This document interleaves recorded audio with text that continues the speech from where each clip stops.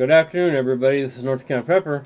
I want to talk about code keyers, or straight keys in this case. These are kind of expensive for throwaway radios. And I'm getting you to a little bit of this QRP, which means low power. So there were some votes taken at a meeting recently, and what the team's going to do is put a bunch of these out in the field. A bunch. Around the area. We'll just call it the area. And they're going to be on 40 meters, and you can have crystals for whatever, and you can vary that a little bit with whatever your license class is within, you know, your certain spectrum. But the QRP transceivers run about $10 each on eBay. Now, I'm not going to broadcast this with my radio in there because I don't want to transmit it, and I'm not very good. I'm very bad at continuous wave at this time. But we're all learning. We're going to practice, so anybody out in the field can send a message back. And for the sake of this demonstration, I'm using just my multimeter right now on the continuity tester, because that's all a CW really is. You know, just go here and key it up. See, and you can send code that way. Now, the reason we chose straight key instead of speed paddles to learn on is speed paddles, or I guess they're called the limbic, I think, is faster and harder to learn. But we want to be able to use light as well, so we can just like flash a light bulb in the field if we need to, or send Morse code with our flashlights. So if anybody were to receive our communications or intercept them, they probably won't be able to translate anyway, and that's not my problem or theirs. So, but these are, this one here was like $14 a while back. I don't know what it is now, but it's like the lowest quality you can get. This one here, I don't know the price. I've had it for a while. I also got a lightning plug, viral plug, which is a side panel, which I don't know how to use, but that's in storage. But this one runs, I think, between 20 and 30 for a key. So what we're going to do, since we're having $10 radios, or $7 actually off eBay, is we're going to just use finger keys. And for QRP and hiking and stuff, this is really the way to go, because this thing weighs about maybe 2 pounds, you know. And the other keys weigh, you know, nothing.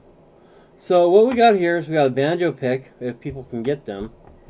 They're not that common. Well, maybe they are out here in the south, but just going to go ahead and solder a wire to it so they can key up like that and send code. And you put it anywhere on the metal or anything metal. In this case, they'll actually go on an Altoids tin where we just tap the tin can. But what we're thinking of using is a thimble. And I'll solder a wire to it, and we'll put everything together. And I put a little bit of solder on the tip here for a better contact. But a thimble is a harder, heavier contact. Do it either way. I filed a little flat area on here to make it easier for side, but we'll do that and we'll solder wire. I thought that's really neat. I saw some guy do this on one of the radio shows, but I thought it was very cool. I thought I'd pass it on to you. The thimble is a keyer. So I thought I'd pass that on. I thought that was very neat, and I wanted to pass that on to everybody. But that makes an excellent keyer, and it weighs, you know, nothing. Once I solder it together, it'll be way even less for the field. But I'm gonna bring this up to the next meeting. But we can just have a key to the can.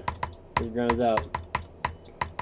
And for initial signal, not to say the retreat, we can do that, and everything will key up. And you hear a big loud tone in the house, or the cabin, I should say.